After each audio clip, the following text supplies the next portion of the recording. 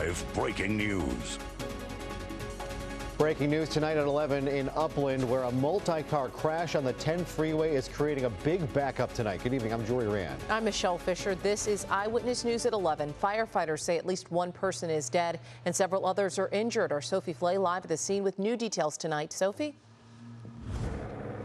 Michelle, Jory, it was a deadly crash. I want to step out of the way so you can take a look behind me at what it looks like right now. Traffic is slowly moving, but crews are still working to pick up the pieces. And take a look at this video.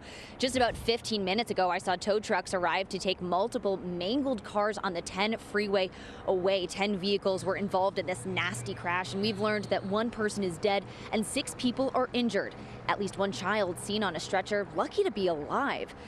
Those with injuries have been transported to a nearby hospital, and this crash involved both sides of the 10 freeway here in Upland, right near the freeway entrance and exit at Euclid Avenue. San Bernardino County Fire arrived at 8:30 p.m., tweeting out that some cars required extrication.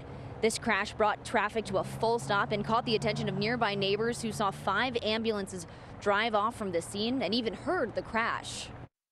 It was just a long screech and then impact. At first I thought it may have been a big rig because it took so long for the screeching to stop, but apparently it was a high rate of speed, extremely high rate of speed apparently.